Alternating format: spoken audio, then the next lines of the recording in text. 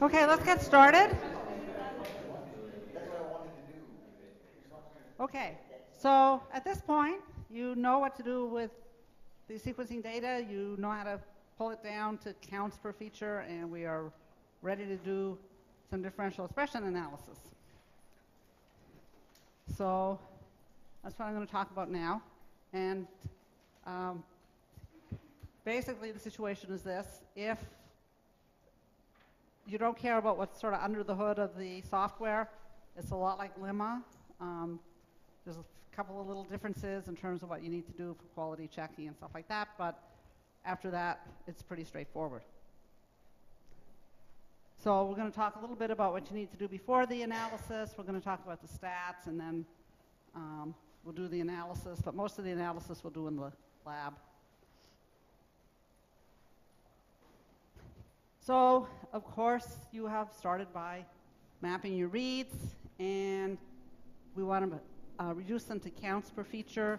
I know some of the software reduces things to RPKM or FPKM, but the statistical analysis requires counts, and that's to get an accurate estimate of the standard deviation.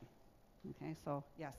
So could you plug RPKM into Lemma? Well, you can plug anything in anywhere, but you'll have problems. You won't have the right standard deviation, so your false discovery and non-discovery rates won't be quite right.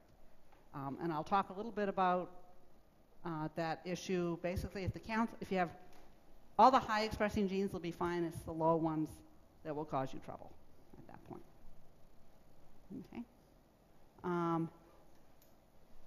You know, some people kind of worry about the fact that longer genes, you expect to get more reads at the same expression level, but since we're always in these analyses comparing the same feature across samples, not different features in the same sample, we don't need to worry about that. If you need to compare features in the same sample, yes, you probably do want to use RPKM, but then you may not want to do, at this point, a formal statistical test. Okay. So, as before, we'll have an expression matrix that's where the rows are the features and the columns are the samples. So, oops, yes. Maybe you're going to get into this, but if you're not using RPKM, then how do you account for, situation when you have 1 million reads in one sample and 500,000 in the other? Well, you do another kind of normalization. Oh, you mean the library size? Yeah, we're going to talk about that. Basically, it's what's called an offset, and you'll see the offset when I get to the stats part. Okay, where was I? Okay, so we had the expression matrix. In the old days, to get enough reads, we've sometimes ran multiple lanes for the same sample. You're probably not going to do that these days unless you're looking at very small regions of the transcriptome. But in reality, what we're going to do these days is we're going to have multiplex samples, and they need to be split into individual samples.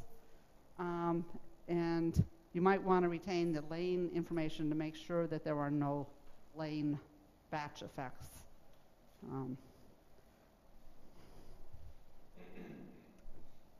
Okay. So the stats background is this. Of course, we're working with counts now. That's why we don't want to use RPKM, because we need counts. We assume that in the I sample, pi ij of the reads come from feature j. And I bet because the number of subscripts you end up in the notation gets messy, I've been a little sloppy about how many subscripts I'm using. But anyway, sample I, feature j. And what we want to know is whether or not this percentage depends on the treatment. Remember, treatment could be genotype or treatment versus control, but treatments. So we're going to do the equivalent of t-tests or ANOVA tests, but we're going to take into account that the data are counts. And count data has 3 sources of variability. Poisson variability, which comes from the fact that you have this huge pool of stuff, and some percentage of it is gene I, and you start pulling things out, and you're only ones you're interested in gene I. There's variability. If you did it if you sampled again from exactly the same pool of mRNAs, you would get a slightly different count, and that's Poisson variability. You also have biological variability due to the fact that when I take a sample from one biological entity or another, even if they're on the same treatment, the two pools will have different percentages, slightly different percentages, hopefully, of the particular transcript of interest, and then the systematic effects that are due to the treatment. Okay. So the Poisson variability is basically due to the fact that as you sample, you either do or don't grab that tag. The biological variability is due to sample differences, and it's sometimes called the extra Poisson variability. In a few bizarre kinds of studies, you can have smaller variability than you expect, but it's still called extra, meaning outside of, not meaning additional. Okay, extra Poisson variability. And then the systematic effects, which is what we're really interested in. Question? Yes? For the Poisson variability, how much does it vary depending on how deep you go in the sequencing? Like, let's say you do 20 million reads versus 100 million reads. Does it change a lot, or is it fairly stable in that range? Okay, so it turns out that Poisson variability, and I can't remember whether I have this. Yes, I do have it on the slide, but I'll just say it. So if the percentage of reads of this type in the sample is pi ij, and if you grab ni reads, this is what you expect to get, right? And something that has Poisson with this expectation, the variance is the same as the expectation. And so what that means is that the standard deviation is the square root, right? And then people often look at like the relative size of these. And so what happens is relative to the expected number, the variability goes down as a relative measure, but it does grow with the number of, with the sample size. Sorry, with the sequencing depth. So I guess another way to ask the question, is there sort of an optimal number of reads that you should do if you... No, more is always better. More is always better, except that you have to deal with the whole data stream. So what I've been told is more isn't always better because the mappers don't like more. So for example, if you have some short transcripts, then the mapper will say, you know, oh, all of a sudden we have a pileup. Remember we talked about the clonal stuff? Oh, we're going to throw those out, they're clones. Oh, we're going to throw it out because it's repetitive regions. So there is a sweet spot, but it doesn't have to do with the differential expression analysis. It has to do with the mapping and how you set up the mapper routines to deal with high coverage.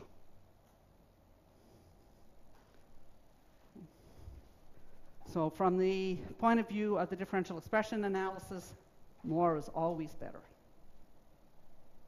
But here's the other thing. When we're trying to get a replicable study, if you repeat the study, you're not going to have the same samples. You're going to have different biological reps, right? So this is the variance. This is the variability we want to capture. So for a fixed amount of money, you got to decide the depth of each sample versus how many samples, right? It's usually, there is an optimal ratio of that, but that optimal ratio varies from gene to gene, basically, because they come in different, because they have different expression levels.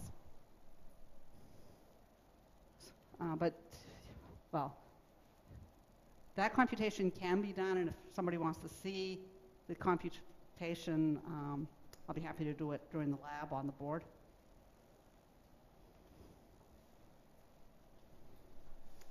Okay. So the goal of the differential expression analysis is to capture the systematic effects.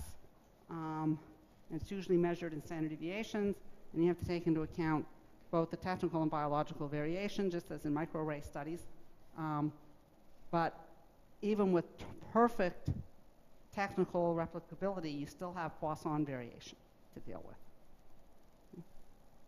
So I'm going to talk a little bit about models, how you deal with the very low counts, which basically is you just, if you don't have enough sequence for a feature, you just can't do a differential expression analysis.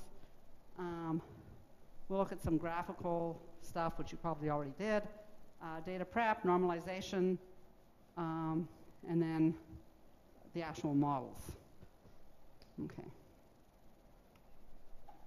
So Ni is the number of mapped reads in the sample. Pi ij is the percentage of the reads for feature j in sample I. And like I said, if for a particular sample, as long as the percentage is small, you should be getting Poisson variation. People, you know, in the days when we split samples across lanes, you could see that they pretty much follow the Poisson. But pi ij itself is not constant. So the negative binomial distribution is used instead of the Poisson. And basically what that means is sort of the naive analyses that people were doing early on was to say, okay, I have a bunch of different samples and they all have counts and different library sizes. I'm just going to add across my samples. And that's okay for Poisson variation, but it's not okay for negative binomial variation. Okay? So we're going to use this negative binomial distribution. And so we're going to assume that the mean percentage of reads for feature j over all the biological replicates is pi j. Okay? So actually pi j is also depends on the treatment, right? But there were too many subscripts, so I took it out. And then what we find if you get this instead of the pi ij, that's the idea is you pick a subject at random and you get Ni observations from that subject, but you don't kind of keep track of them. So the mean over that, the expected number of reads is this, and the variance is this. And if this thing phi here, which is called the dispersion, is 0, then the mean and the variance are the same, and you have Poisson data, which is much easier to deal with. And if not, there's this extra Poisson variation, which you have to estimate. Sorry, when you say the variability, you mean variance? I mean variances.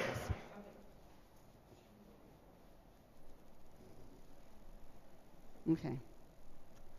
So the way it works is like this.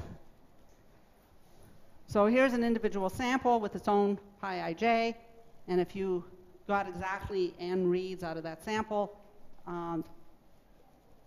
if you could somehow repeat that process, the reads would fall in these little boxes. And now we're not going to keep track of the sample, so what happens is we have some kind of average percentage, but we also have more dispersion of what the reads could be because they came from these different individuals. Okay, that's where the negative binomial comes from. Okay. Now, when the expected counts are really high, like over 100, which is not really that high these days, right? Then it turns out that if you could take the square root or log of the counts, you get something that's approximately normal, and you could really just go ahead and use lemma. And that's another option that people sometimes do. And in fact, I think the lemma manual now has a section on the analysis of RNA-seq data. But the problem is it's only good for highly expressing features. And most of us are interested in those low features. And at least what I've noticed, my collaborators, once we could get enough, once we had enough sequencing space to get nice high counts for genes, then all of a sudden they're interested in exons and things like, smaller pieces. So, or they multiplex. So no matter how you look at it, mostly we're going to end up with a lot of genes having a small counts in each sample. Yes? But also the logarithm of the counts? Pardon me? Also the logarithm is normally distributed for? Well, the logarithm, you have a little bit of a problem because you can't take the logarithm of 0 and you always get zeros. But if you add a little bit, they're close. Actually, square root is better, but people aren't used to using square root because then you don't have interpretation in terms of fold changes. But the logarithms are fairly good. What I've shown here are square roots, and you can see that they're pretty. Here's 100. That really looks like a normal distribution, right? But at the logarithm at 100, it's a little more skewed, so you probably need slightly bigger samples. But like I said, it's easier to interpret.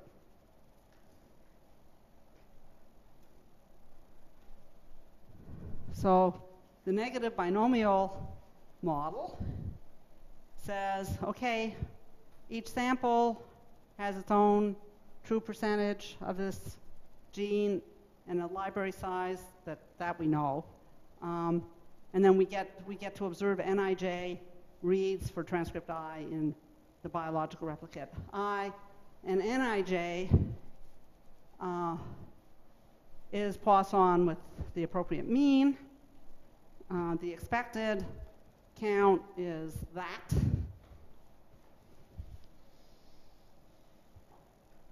But we haven't accounted for biological variation yet.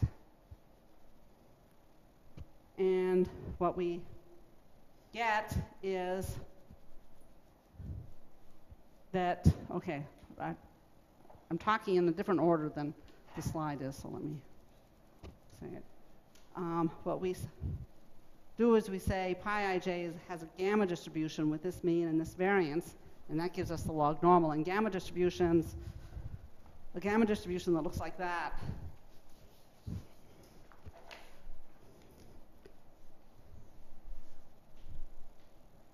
the histogram looks like this.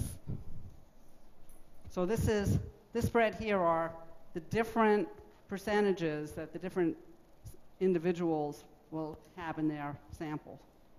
Okay. So they vary around. And so we actually find then that our counts are negative binomial with this mean and this variance.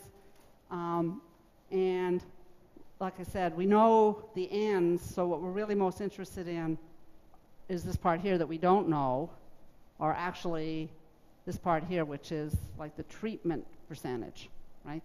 Overall, the samples in the treatment. And the library size becomes this known constant that we subtract off. It's called the offset. Okay? And that's one reason we don't care about RPKM, for example, because the gene length would become part of the offset.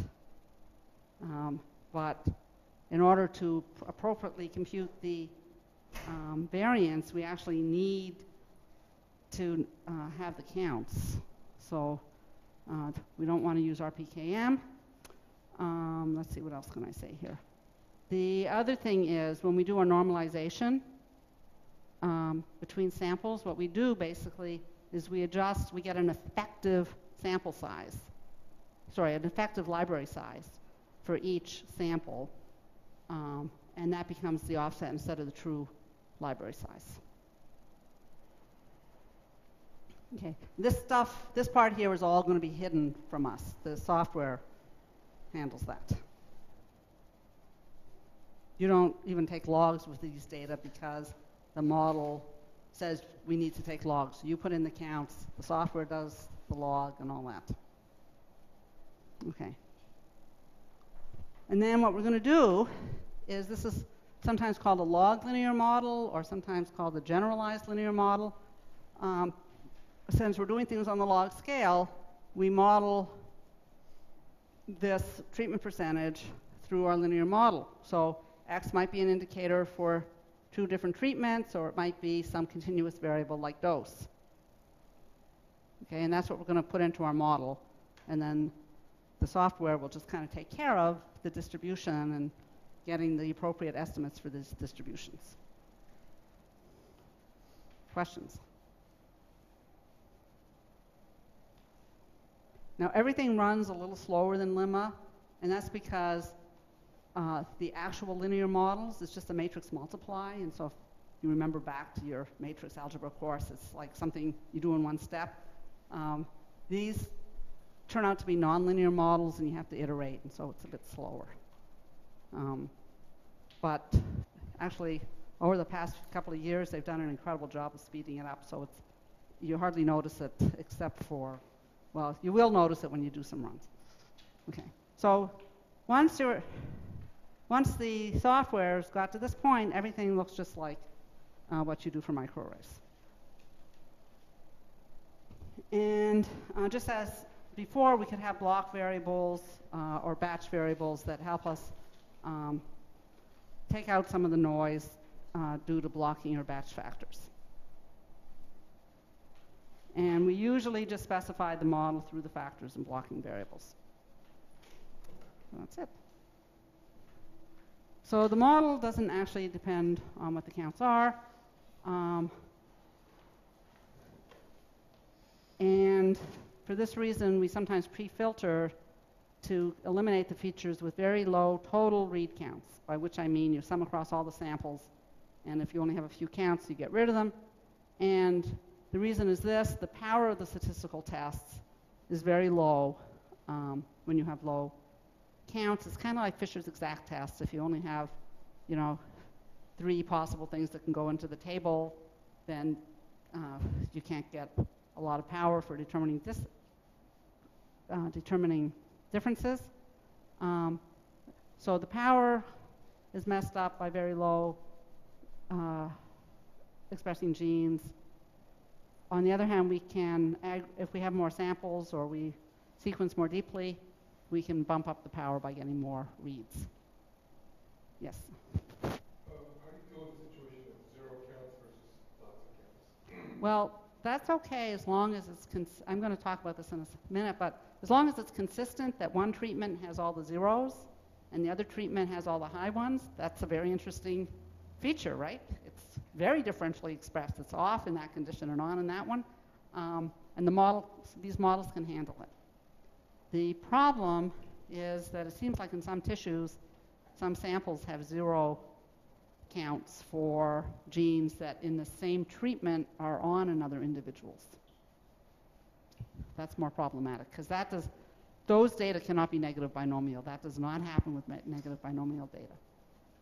Yes? What's your cutoff for count? So when I did the last couple of slides of the multiple comparisons talk, the FDR talk, I said that the magic number for RNA-seq data is 7, which basically I determined by working out power computations to see how many reads you had to have. If you only have one sample in each condition and you're doing a Fisher exact test, how many reads you have to have to get 0.05 significance. But most of us like to round it off, so I use 10. If you look at, say, the EDGE-R manual or the DE-seq manual, they have much higher numbers, but I think that's because people didn't do these computations. They just sort of did a rule of thumb. So 10 samples? 10 reads over the entire experiment for this gene. If you have fewer than that, can't use it. If you have more than that, you should be able to use it, although you still have low power, but if it's very differentially expressed so that all the reads are in one treatment and the other treatment has 0, you should be able to detect, you should be able to get a significant p-value. Yes? So in this case, you're talking about having with one treatment all genes being having expression. What if, let's say, No, I'm talking about one gene at a time. One gene at a time. So in all of these analyses, for better or for worse, the way we treat it is we do one gene at a time tests, and then we use false discovery rate to adjust. But if you're really interested in pathways or gene families and you're going to accumulate, then you just redefine your feature to be that thing. Yes? if you're going to use just a high expression gene, can you use not the CAN, but use Okay, so if you're using high expression genes, can you use RPKM? Well, it probably won't hurt you too much, but the lemma assumptions of how the variance, okay, when the lemma does the variance shrinkage, it's assuming that those plots of the variance that you did in the lab are going to look sort of like this, except a little more spread out. So they're supposed to look like that. And it's not clear to me that RPKM look like that because there's the negative binomial variation and the gene length variation are both going to be kind of folded into this. So I'm not sure what will happen. There's a subtle implementation detail in lemma that actually makes this a little better than just using RPKMs. So I think it was mentioned a couple times that lemma can use weights associated with individual expression values. So if you believe one expression Oh, that's a good point. more than another, you can give it a different weight. So what lemma actually does, if you want to do this, is that it calculates the expression measures and then it assigns weights to them, where lower expressed genes get lower weights, lower expression values get lower weights, higher expression values get higher weights. So it's a subtle implementation detail, but it does help with this with the distributional assumptions and the shrinkage. Oh. Well, thank you. You've obviously read that section carefully, whereas I just sort of went, oh, look at that, they're doing. Okay, any other questions? Oh, is that, okay.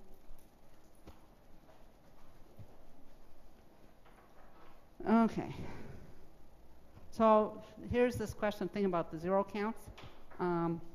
So I think by this time, a lot of people have noticed this. You get tissues in which, under the same treatment, some individuals just do not seem to express certain genes, and we don't know why.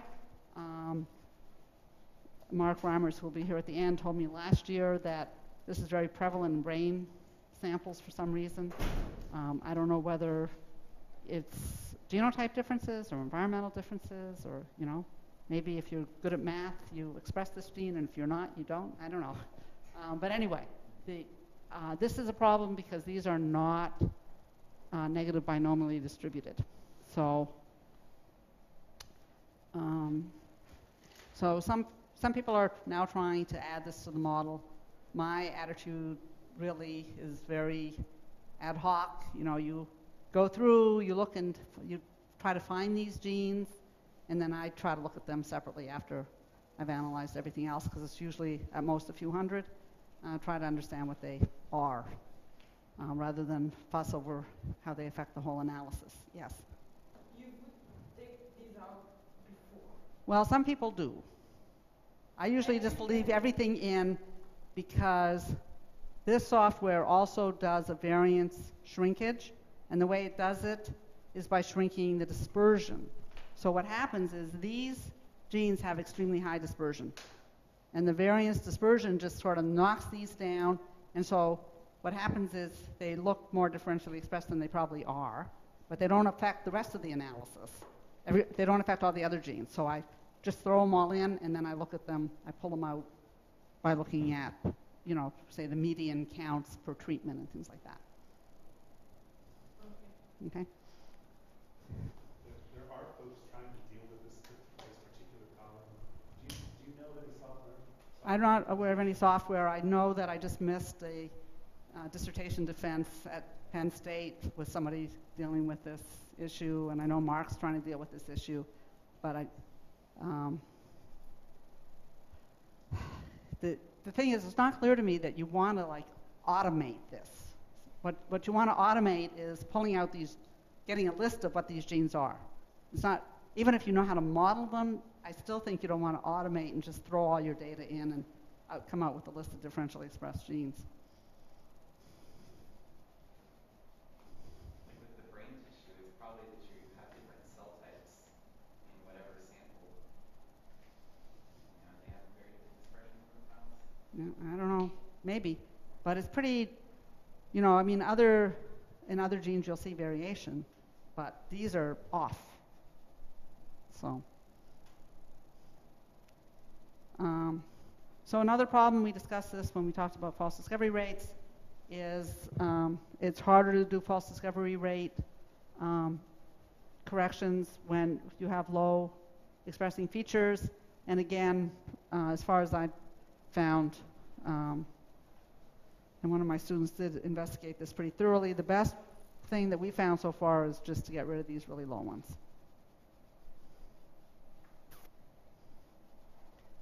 Okay, so here's an example from here, okay. We looked at the difference between two samples. One sample split across lanes, so you don't expect much differential expression. All of these with p equals 1, these are low expressing genes where the p-value is either a 0, a half, or 1. That's all you can get. And if you take out the ones that have very low counts, then things flatten out, although you still get a peak. And if there's differential expression, as there is here, this is liver versus kidney in the same species, and here, you get,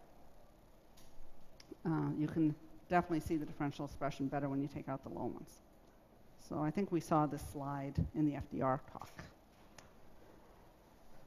Okay, so again, the models need to take into account biological variation, the library size variation between the samples, and the extra Poisson variation. So right now, there's actually several packages now in Bioconductor. It's always a lot of fun to try to figure out which one's the best one and so on.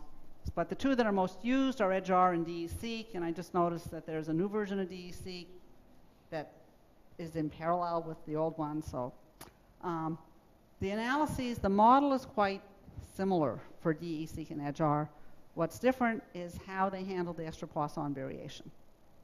And right now, I think EdgeR does the best job of normalization and shrinkage. But these guys, it's a tight competition. You know, it's like these biology folks that are publishing every 2 weeks. I mean, they're kind of leapfrogging each other, and I think either of these packages is fine.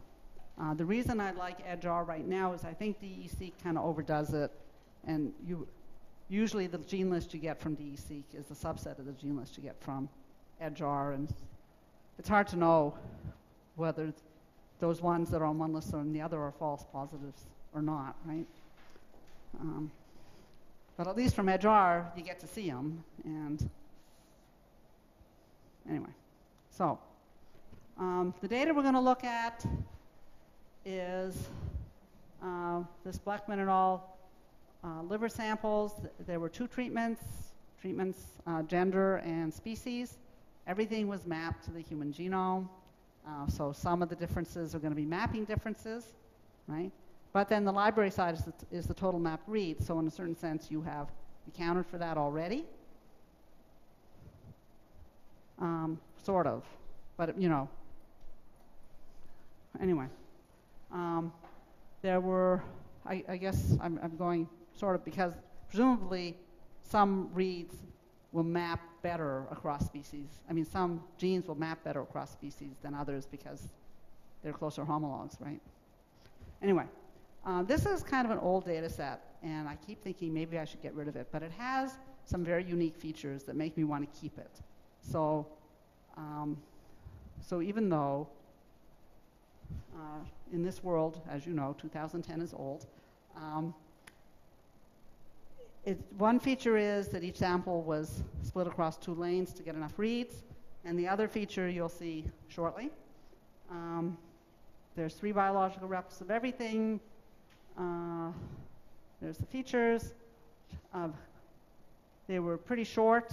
Now we probably use 50, I guess, for this kind of study. But the main reason, true confession, the main reason that I used this in the first place was that there's a table of counts available on Geo, not just the raw data, and so I didn't have to go back and do all the summaries myself. Okay. So these are the number of map reads. Oops. It was better, but now it's died. So if I could have the other one back, that would be handy. I think that's right. Oh, what did I do? Oh, okay. So this is the library size for each of the libraries before I added them up, sorry, for each lane. And you can see there's some fairly substantial differences. And I guess one question when you see that is, why is that? And I have seen studies in which some lanes returned 10 times or 20 times as many reads as other lanes, and then I often wonder about what the quality is, but I don't know what to do about that. But this one's not too bad, and it's kind of typical. But if you have very, very large differences. Sorry, very large? Differences in read counts. Well, to me, it's not a statistical issue It's because, not a statistical issue. because you're going to get the offset, which takes into account the library size. But I would have to ask myself, what happened during the sample processing and sequencing that made this lane return such a small count compared to that lane? Yeah, let's say usually it's a little bit less worrying if the opposite happens, right? So you have one lane in which you have many more reads than the other. In that case, you wouldn't wonder if the library failed. Yes. But still, you have a very large difference. But it's not a problem in terms Well, of statistics. it's a little bit of a problem because in essence, these softwares use the geometric mean. Remember what the geometric mean is: you take the log, you average the log, and then you go back. So the effective library size over all the libraries is going to be pulled up or down by these aberrant libraries. But I don't think it has a huge effect. No. Unless the percentages in that sample are also quite aberrant. Would it be completely nonsense to just randomly reduce the size of randomly picking reads from the library? I would not pick random reads from the library to try to get it down to the other size because, like I said, what is most worrisome is the idea that there could be biases, and if you randomly select reads, you're not going to reduce the biases. So I just either use it or don't use it. And one thing you can do if you have enough samples is you can do a sensitivity analysis and just take that aberrant sample out and see how much your gene list changes. Although, quite honestly, in high throughput studies, as you know, if you breathe too hard on your numbers, the gene list changes. So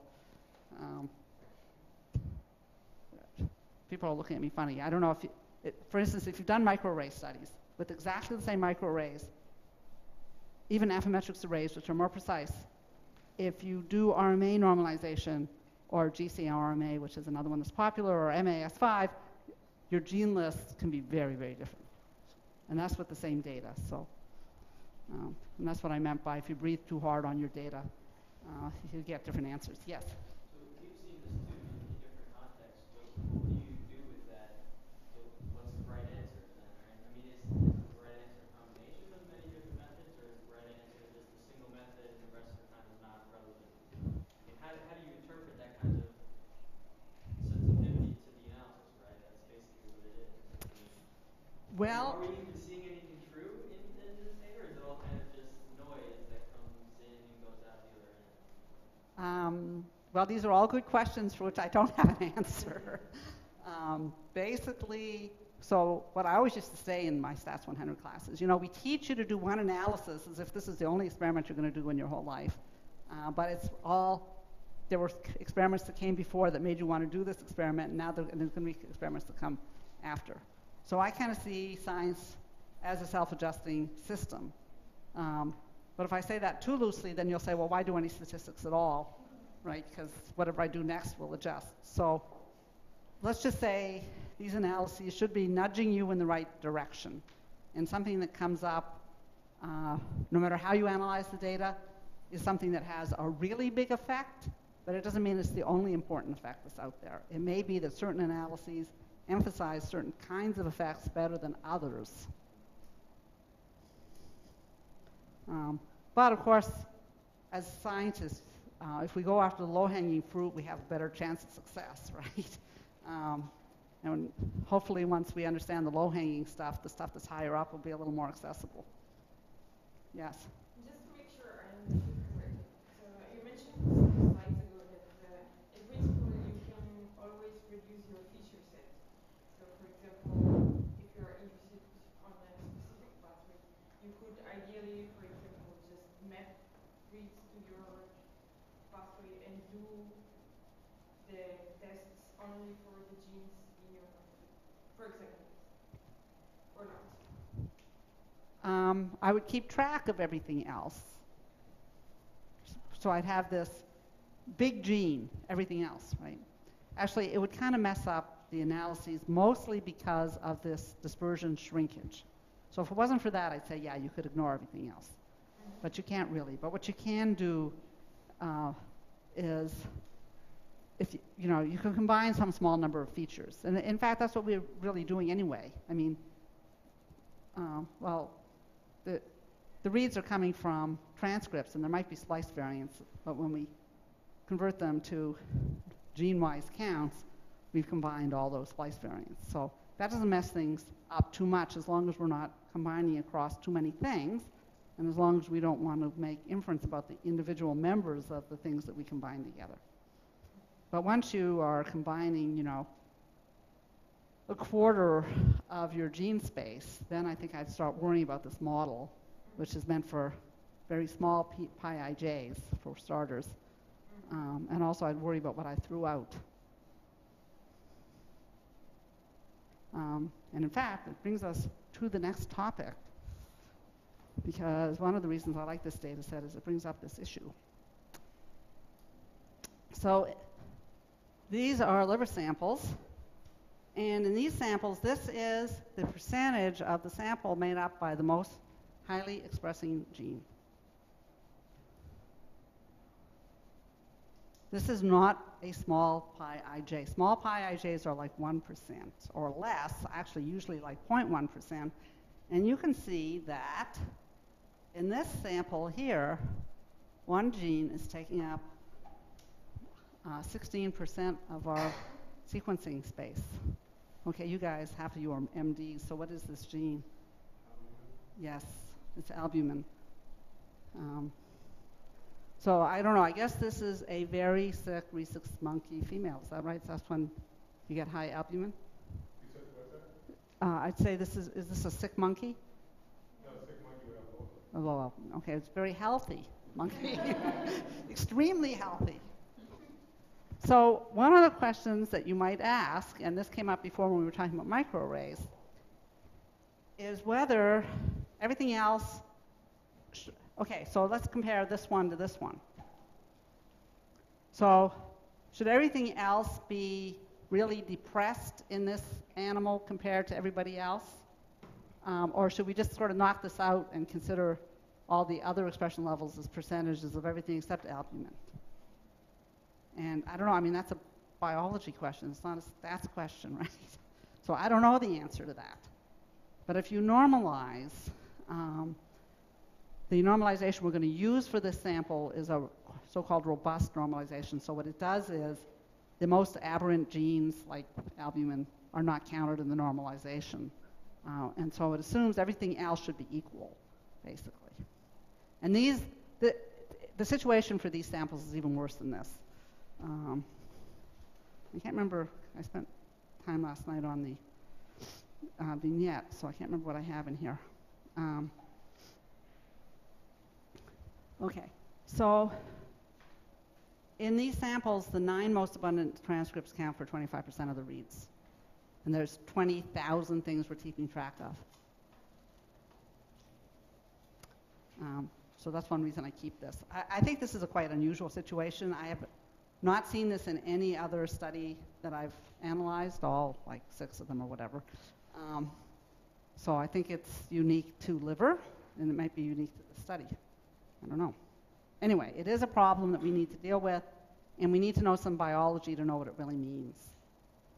Actually, what is happening in another case, which is if you overexpress a certain gene exogenously, then you get a super amount of reads. Yeah, you can have overexpression of a gene, and the other thing that can happen, actually I haven't worked with the data yet, but there's a person at Penn State who works with viral infected cells, and so she's doing sort of like a metagenomics type stuff. And the virus takes up most of the gene space, right? So what's happening with everybody else? But I haven't looked at her data, so I don't know. Okay. So the effective read totals should need to adjust for both the actual differences in library size and for the fact that you might have some extremely high expressing aberrant genes. Now here they're not so aberrant. Most of the samples, these 9 genes, take up most of the gene space. But nevertheless, compared to everything else, they're really high. And this Poisson negative binomial assumption really doesn't hold for these genes because that model only holds when the pi ij's are very small.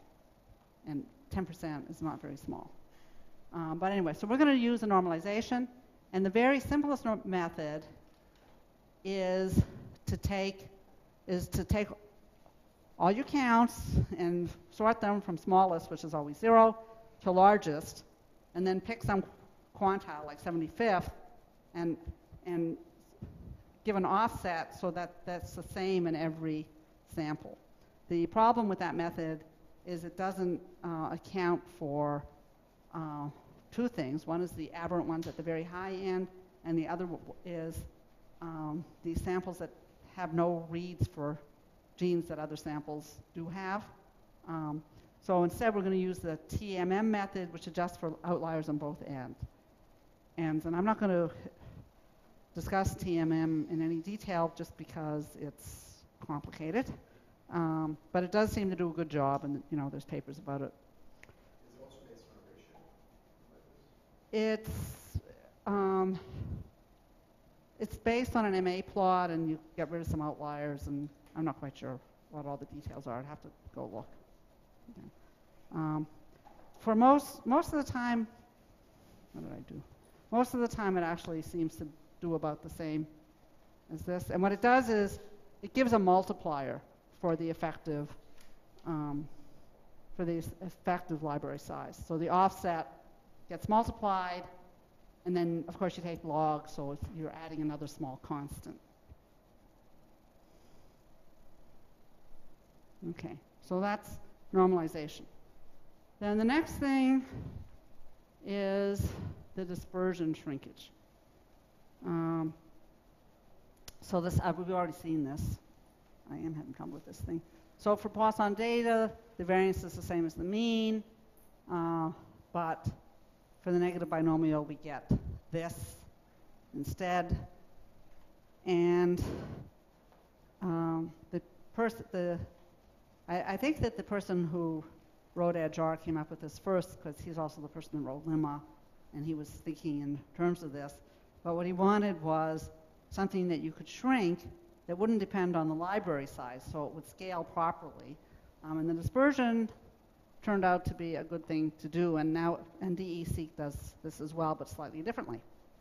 So the moderated methods shrink the dispersion towards a common value determined from the data, and the effect is similar to variance shrinkage, but it scales with library size. Okay. And here's an example. So this comes from AdJar. Basically, it will, by default, there's a parameter that says how much it should shrink. Okay? And here's, come on. Okay. Here's very little shrinkage, here's more shrinkage, and here's severe shrinkage. So what you can see is the biggest effect is on these very over-dispersed genes. They have much higher variance than you'd expect. And if you shrink a lot, you can get everything down to one dispersion value, which is called the common dispersion. And if you do that, what's going to happen? Well, dispersion is a multiplier of the variance or standard deviation, right? And so you'll, for all these genes that had high dispersion, you're going to estimate a much smaller standard deviation than you should, and so they're going to come up as differentially expressed even if they're not, right? Now what about down here? This is where most of the action is. This pulls the low ones up a little bit. So these are things that have very small variances, and so they look like they're going to be differentially expressed because you always look at differences in standard deviations. And that gets pulled up a little bit. Okay, I'm better off just walking over. It gets pulled up a little bit. See, this got smaller and so on. So those genes will get a slightly bigger variance estimate. And actually that's what you want because most of your false detections are there in those low expressing genes because you don't have enough power basically.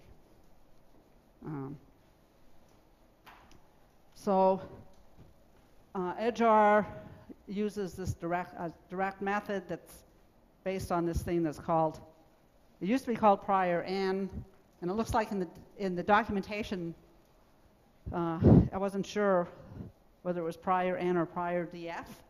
I couldn't figure that out, but the good thing is that R, as long as it's a unique string, we'll go with unique string. So in the vignette, I just said prior.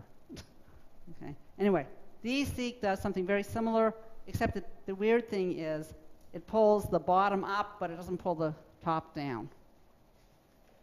And my observation, although I can't really validate it, is that what happens is up here you have some truly differential expressing genes, you've got a lot of power, you've got a lot of information, but DEC doesn't find them because it's using these enormous dispersions. But again, you know, really biology should tell you what's going on, and I don't know that enough. So, okay, questions about that? Okay, so here's what we're going to do. We're going to take a break and then reconvene in the lab and just go through the vignette. And in the vignette, you're going to look at this liver data. You're going to reproduce all the plots. It's already in counts per gene. You're going to reproduce everything that was in the talk, as well as some other things. We'll do some clustering to see, you know, what clusters together. We'll do some tests to see whether the two lanes for the same sample are the same, are similar. We'll combine and so on. So that's what we'll do. And I'll see you over there in 20 minutes or so.